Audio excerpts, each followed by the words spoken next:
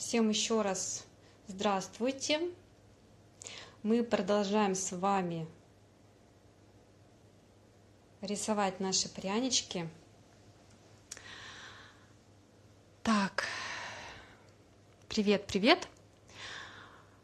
Все ли хорошо видно и слышно?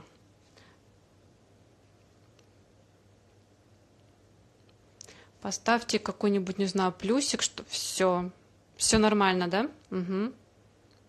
Здравствуйте. Все замечательно. Продолжаем дальше. Так,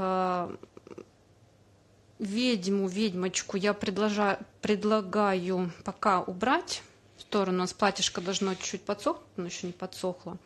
Мы пока берем наше привиденнице.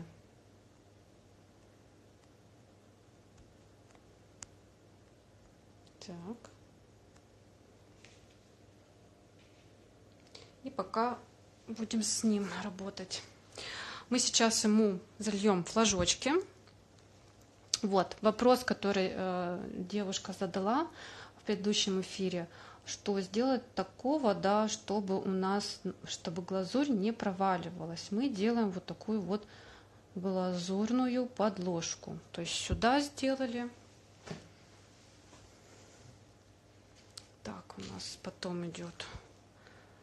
Потому что иногда бывает, что в серединке у нас может быть провал, как бы такая дырочка. Вот, чтобы этого у нас не было, мы с вами сделаем вот такую вот подложечку.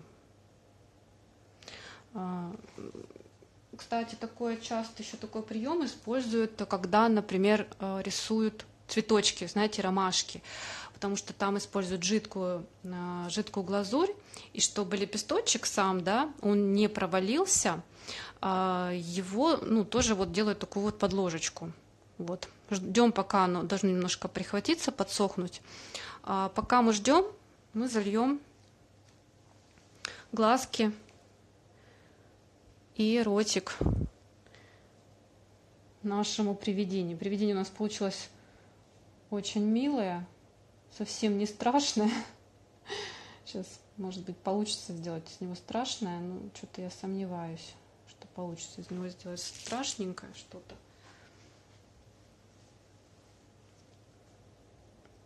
Так.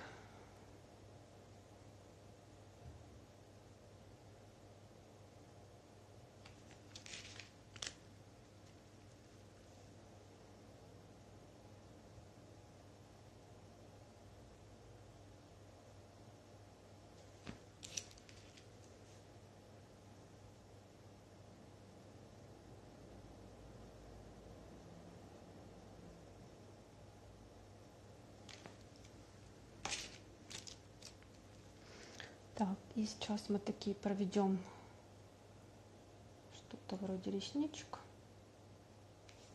с одной стороны, с другой стороны.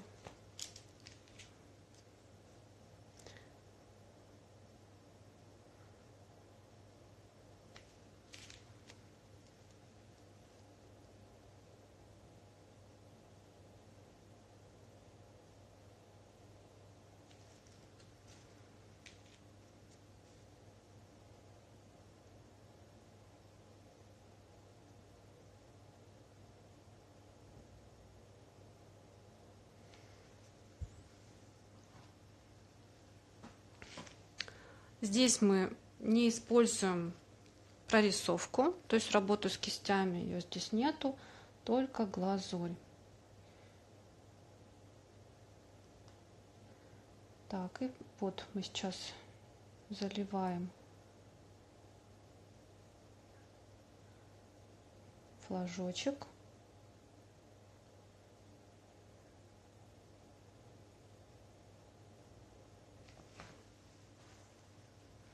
Так, здесь еще должно немножко просохнуть, чуть-чуть.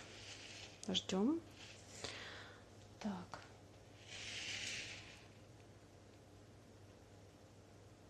Так, давайте, наверное, тыкву сделаем. У меня вопросы куда-то убежали. Да, это вырубки. Спасибо большое за ручки.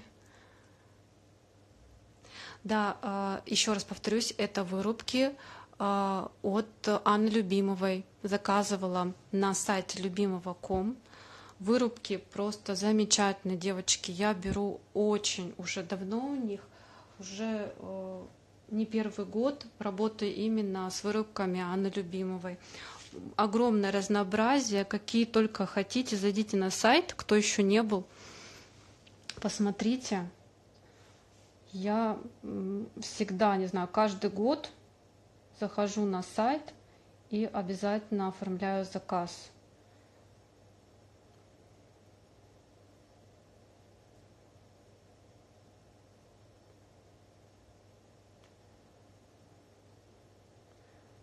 Очень удобно, что есть категории по вырубкам. Вы заходите, можно в поисковике также найти. Если вам нужна тыква, пишите тыква, вам выскакивают различные. Кстати, там не только это, там их много разновидностей тыквочек.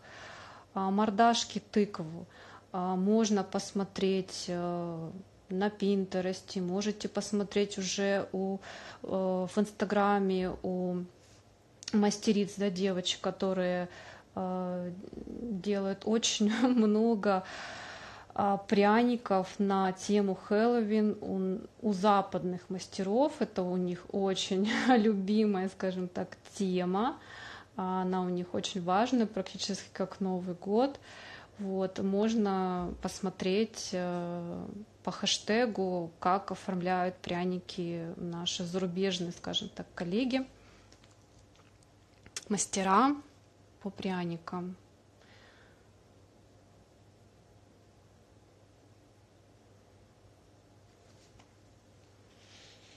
Можете придумать свой дизайн. Будет даже лучше, если вы что-то свое придумаете. Какую-то, не знаю, мордашку интересную придумаете сами.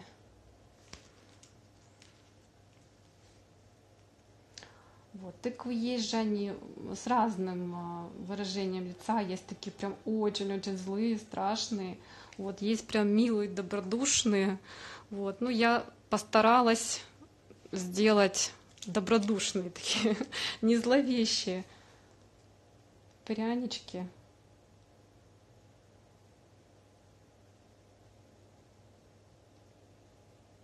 Вот. И мы заливаем секции оставшиеся.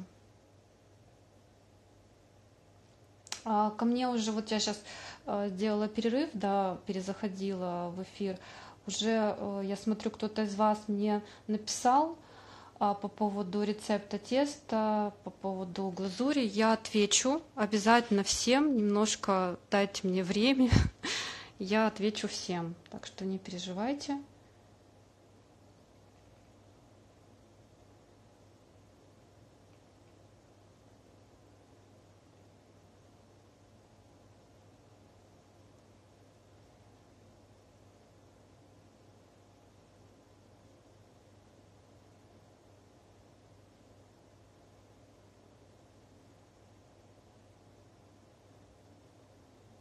Так.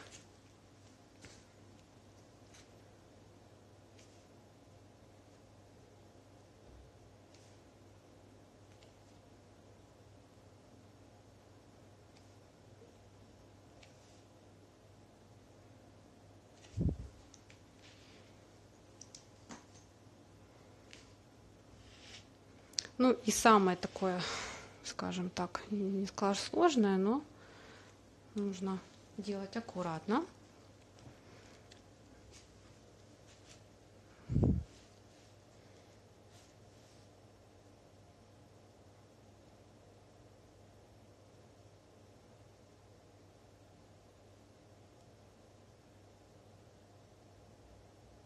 Видите, соседняя секция у нас просохла.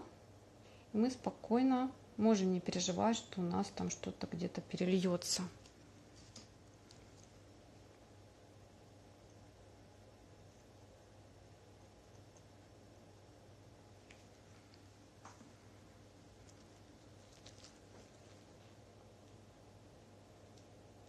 прольется, либо сольется.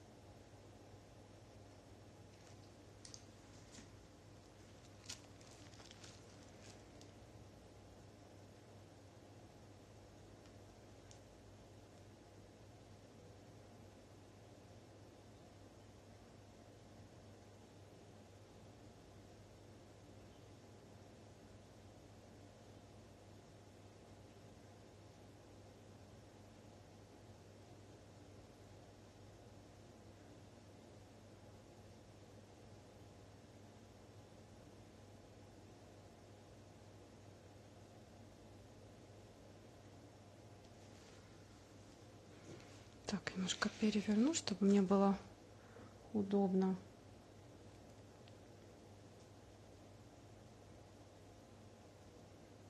Еще, кстати, хотела сказать о том, что это будет не единственный эфир в гостях у Анны Lubimовой. У нас будут запланированы еще эфиры. Ну, они уже будут у нас на новогоднюю тематику. И, возможно, я сейчас думаю, возможно, эфир будет еще на День матери, потому что он тоже очень актуален. И у меня и в прошлом году, в позапрошлом году хорошо заказывали пряники на День матери. Поэтому наборы со словом «мама», мне кажется, будут актуальны, ну, даже и, в принципе, не на День матери. Вот, кстати, буквы «мама» у меня тоже от Анны Lubimовой. Но я не заказывала, я покупала здесь, в нашем местном кондитерском магазинчике. Иногда появляются вырубки от Lubimova.com. Вот, и вот мне повезло, я купила буквы «мама». Очень красивые, большие.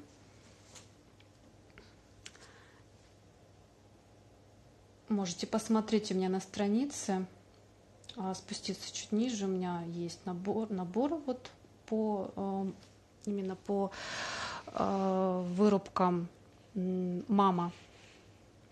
Вот, тоже очень красивый наборчик. Там с ягодкой. Так, немножечко подождем, подсохнет. В принципе, почти готово. Нам осталось только хвостик здесь сделать. Хотя, в принципе, мы можем его сейчас сделать. Потому что, я смотрю, тут уже подсыхать начало.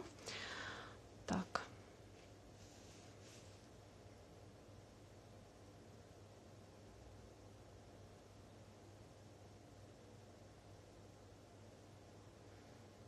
Так, здесь сразу же набираем объем.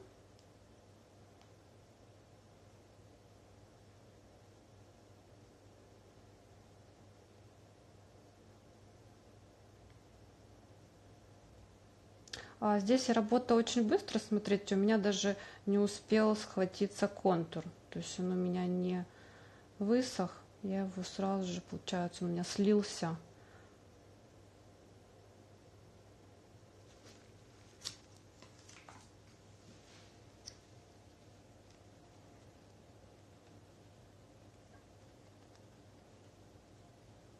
Так.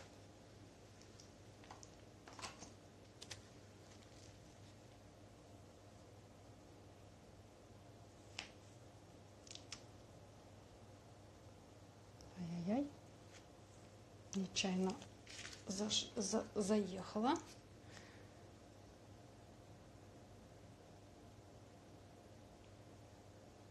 Заодно посмотрите, как можно исправить ошибку.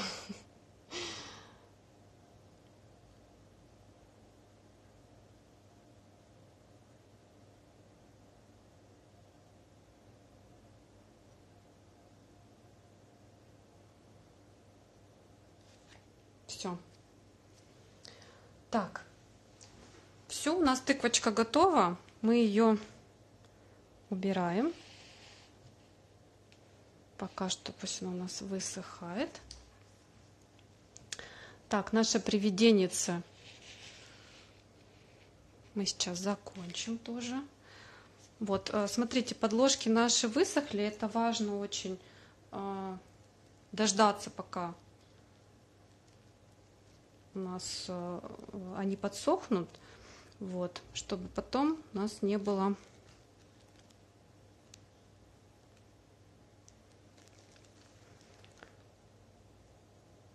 провала.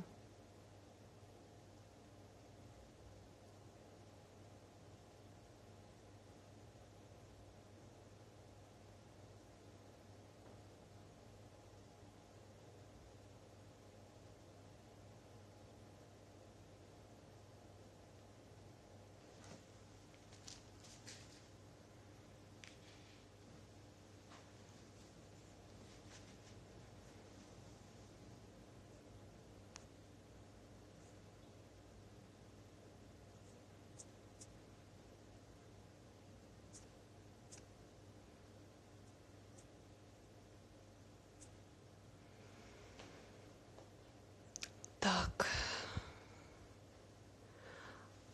сроки хранения глазури, которую вы развели, да, вы имеете в виду.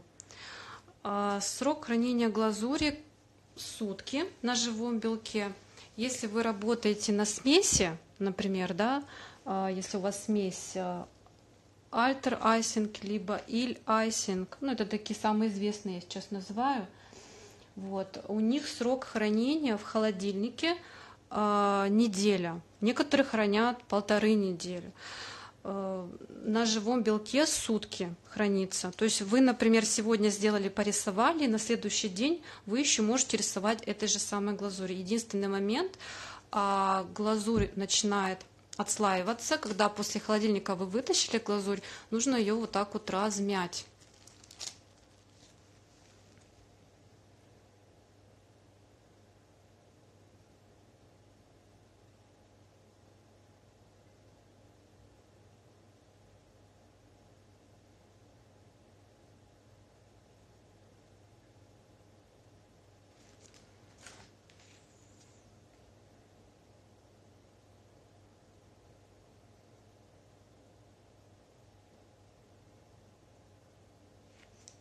Так, пока у нас подсохнут наши флажочки, мы с вами закончим ведьмочку.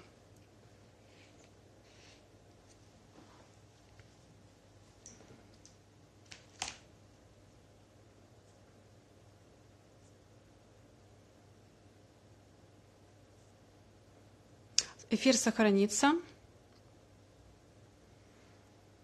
А маленькие треугольнички — это такая подложка, чтобы не было провалов у нас. Вот, потому что девушка спрашивала, как избежать провалов в глазури. Я показала способ, чтобы не было провалов. Вот можно делать так.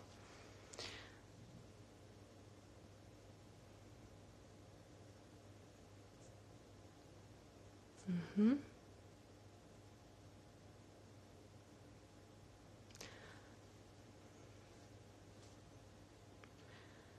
Так, давайте с вами быстренько сейчас ведьмочку закончим. У нас тут осталось совсем немного.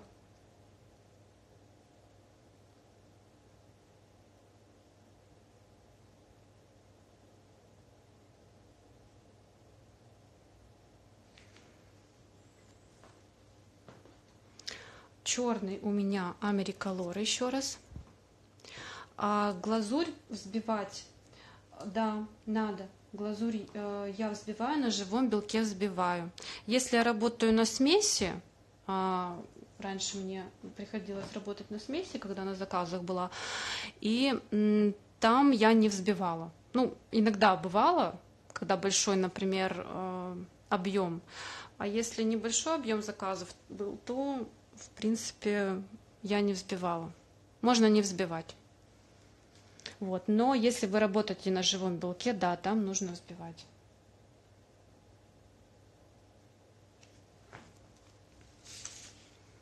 Так, я обещала еще сделать метелку.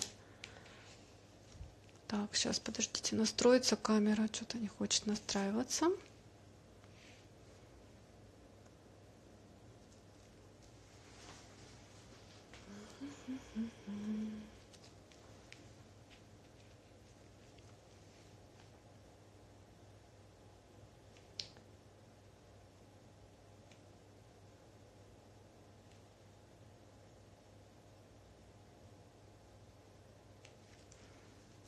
Так, сейчас мы сделаем волосы.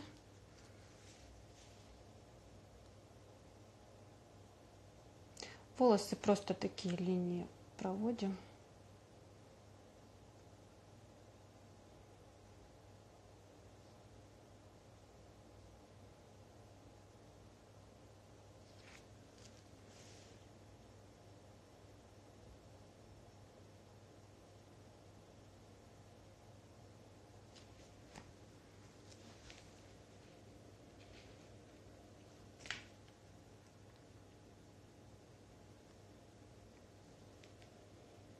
Так.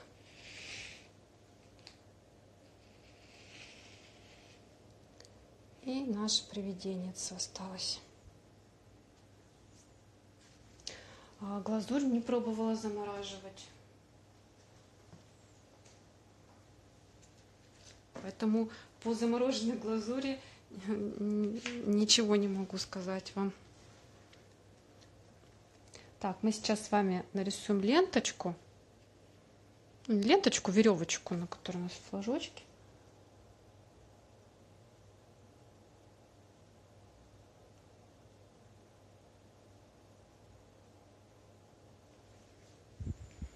Так. И мы напишем сейчас слово. Ну, на каждом из флажочков напишем с вами букву. Так. Насадками нет, я не пользуюсь насадками. Глазури остается, если вы работаете на потоке, у вас постоянно заказы, то в принципе она расходуется. Если вы делаете для себя, то да, глазури остается поначалу много, потому что поначалу не понимаешь вообще, какой объем тебе нужен для рисования, там даже, грубо говоря, одного пряничка. Поэтому, да, глазури остается поначалу много. Но потом, когда вы уже набьете руку, вы уже будете смешивать то количество глазури, да, которое вы уже, ну, знаете, что у вас уйдет, вот, допустим, такой объем. Поэтому все приходит с опытом.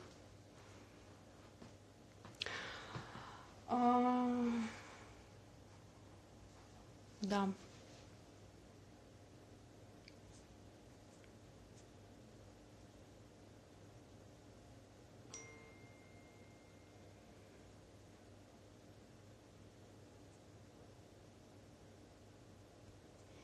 Так, эфир сохраним. Да, я сейчас немножко отматываю вопросы по срокам хранения. Время высыхания глазури у нас где-то примерно глазурь высыхает. Ну, смотрите, вот сейчас включили отопление, и глазурь высыхает очень быстро. То есть за час она подсыхает. Внутри она может еще, конечно, не просохнуть, но в течение 2-3 часов вот такой вот пряничек, он подсохнет у вас без сушки в духовке даже. Если, например, это условия влажности, да, высокие, то там пряник может сохнуть и сутки, потому что, сами понимаете, влажность, она на пряник, как на сам пряник влияет не очень, да, скажем так, положительно, становится очень мягкий, разваливается практически в руках. Вот так и на саму глазурь. Глазурь тоже плохо сохнет. Поэтому летом там часов 6, иногда 7-8 бывает такое. Иногда бывает прям сутки не высыхает глазурь. Ну, это уже все от влажности зависит. Вот, все-таки в осеннее, зимнее время, в весеннее, да, когда у нас отопление, когда оно сухо в помещении, глазурь ведет себя ну, получше, скажем так. Но кому-то не нравится, кому-то говорит, что жестко очень, да, становится, потому что летом, например, они более такие рассыпчатые, мягенькие, да, прянички, а зимой они, наоборот, становятся такие жесткие, вот. Ну, тут уже на вкус и цвет. Так, я сейчас жду, пока у нас подсохнут 2 флажочка, пока отвечаю на вопросы, и мы сейчас быстренько уже доделаем наши прянички. Так.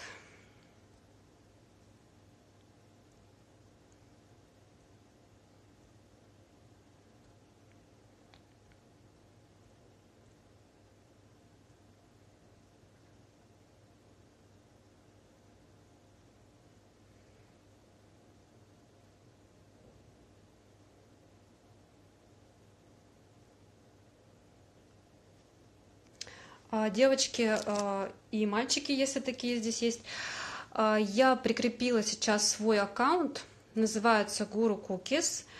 Можете зайти ко мне в гости, можете даже подписаться. Скоро у меня стартует новогодний курс по созданию пряничков. Программа будет через неделю. Вот, будут бонусы, подарочки. Чуть попозже будет у меня пост вот, по поводу курса, поэтому всех жду.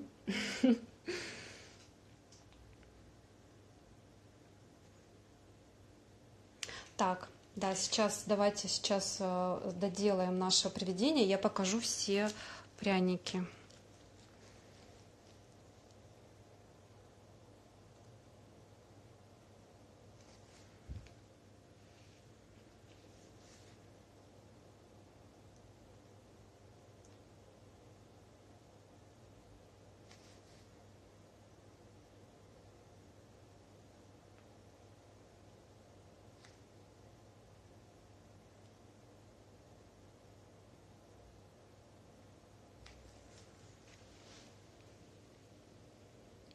Так.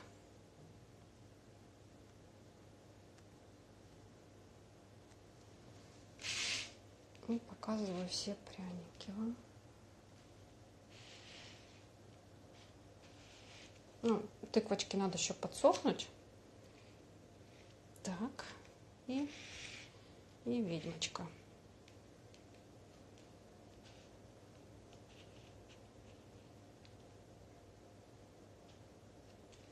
Так, ну вот такие вот прянички у нас получились.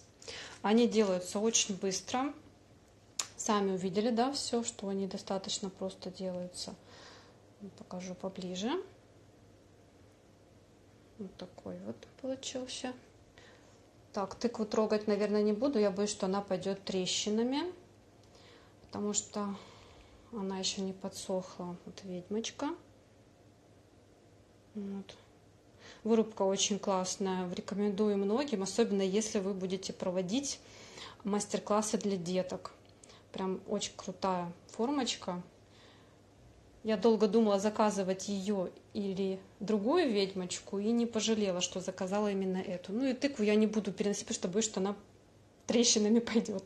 Да, кстати, еще такой момент, вот про трещины, да, чтобы у вас, если вы заливаете пряник, достаточно большой, да, по размеру, желательно его потом, вот вы сделали заливку, да, и нужно подождать, пока он у вас высохнет, потому что если вы начнете его перемещать, глазурь, еще которая только начинает прихватываться, она уже начинает высыхать, она может пойти у вас трещинами. У меня был такой вопрос недавно, вот девочка мне писала, почему у меня трещины появляются мелкие. Это все механическое повреждение, поэтому если вы залили, да, какой-то пряник, вот здесь у меня еще не высохло, поэтому я поднимать его не буду, просто трещина может пойти здесь.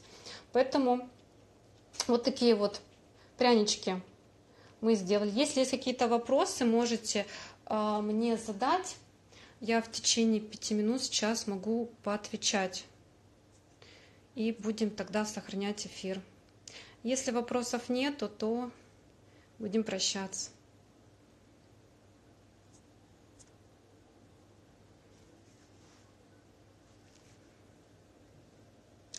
А по поводу миграции, если вам кажется, что она будет, не знаю, это можно уже узнать после того, как они подсохнут полностью. Вот только тогда можно говорить о миграции, будет она или нет. Спасибо, что пришли ко мне на эфир. Спасибо большое. Я очень рада, что вам понравилось. Спасибо, спасибо.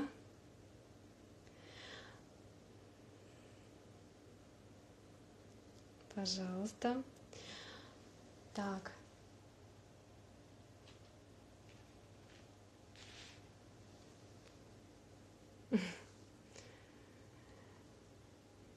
Пожалуйста.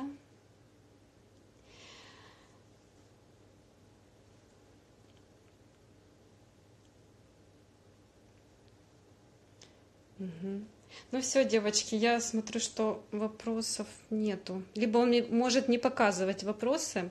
Вам спасибо. Так, по поводу, давайте еще раз формочек, да, которые, с помощью которых я сделала эти пряники.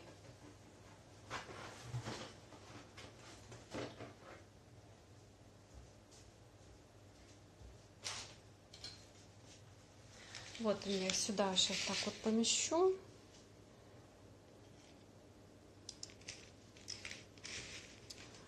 Такие вот формочки, их можно заказать на сайте у Анны Любимовой, Lubimova.com. Все эти прянички выполнены по вырубкам.